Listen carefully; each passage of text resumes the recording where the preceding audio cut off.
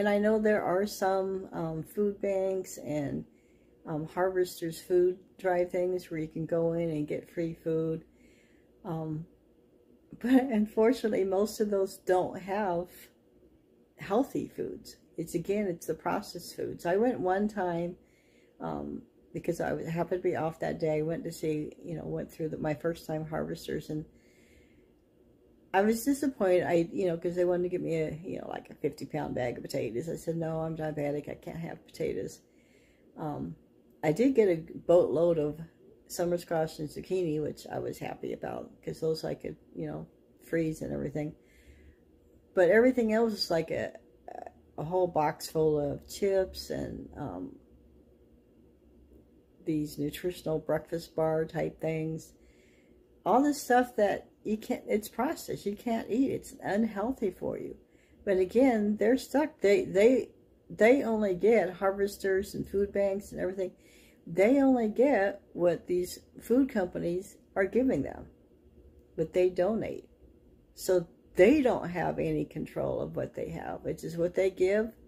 I mean, if it's a 50-pound bag of ovens, yeah, I'll take that. I'll split it with family members. But I tend not to go to the harvesters things because of that, the food drives. Because most of the stuff is stuff that I can't use. And I can't eat. I don't want to eat. And I figure, yes, I'm low income. I'm retired, trying to live on a very tight budget. But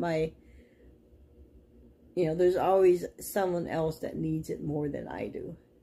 And even though it's not the healthiest foods, they still need food to feed their family and themselves.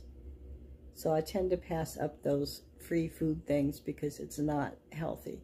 If it's on a day that I can go out and I don't feel like I'm taking someone else's spot, then I will go. And if any produce and stuff, I will keep to myself or share if I get too much. But the rest of the stuff, I'll just have to give to neighbors or family who can eat it. But then I feel guilty because I'm giving food that I won't eat to someone else to make them unhealthy or more unhealthy. Isn't that, it's so hard to be caught into that.